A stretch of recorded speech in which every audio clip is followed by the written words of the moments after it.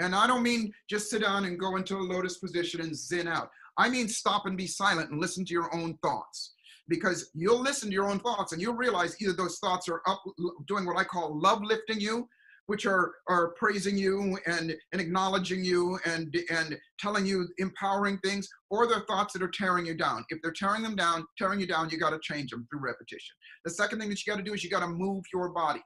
Get out, walk, move. I have trampolines all over my house, these little ones that rebounders, that I'm,